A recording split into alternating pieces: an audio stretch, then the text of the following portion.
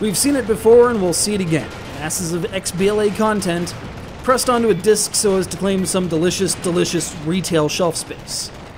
It's a good way to get caught up on a wide swath of the downloadable gaming scene, and depending on when and how you obtain the disc, can save you a healthy bit of coin. It might be a 3-pack like Cubed, it might be closer to a half dozen like Microsoft's own XBLA compilations. But Capcom looks to up the ante by jamming together 8, count 'em 8, titles onto one scrawny piece of plastic.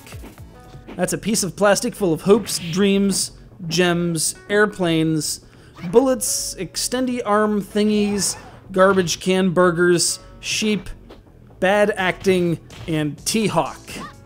You've been warned.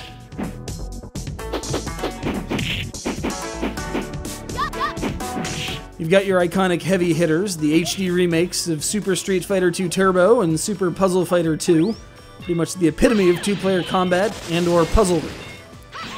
Up near those is the beautiful 1942 Joint Strike, a slap in the face to the emergent bullet hell sensibility and a harkening back to an arcade meant to place with weird smells in a change machine. You've got Wolf of the Battlefield, aka Commando 3, a rebuild of the classic walk-and-gun shooter, and to this day, the closest we've got to a true sequel to Gunsmoke. I'm sorry, Gun Period Smoke. And if you're like me, just mentioning that game has the music playing in your head. Also on the higher end of the disc is the epithetically named Flock, a delightful little number about scaring the bejesus out of livestock before abducting them on your gumdrop-shaped flagship named, of course, the Mother Flocker.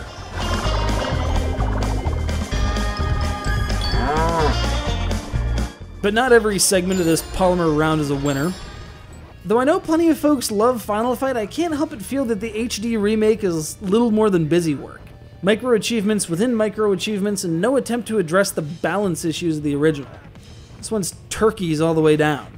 I'm also not much a fan of Bionic Commando Rearmed, much as I appreciate the attempts to carry through some of the jankier aspects of the original, like the weird pistol holding.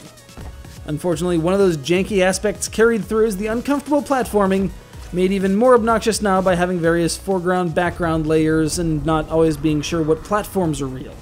But the real lowlight is Rocket Men, a mediocre two-stick shooter based on WizKid's thankfully short-lived strategy collectible money-making thing.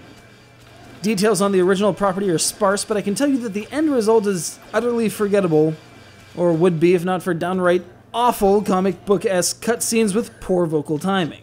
Not even quoting Emerson will get you out of this one, you GLaDOS wannabe. Still, you're under no obligation to play it. And the unassailably awesome 62.5% of the disc more than makes up the quarter that might be considered a misstep, as well as this madness.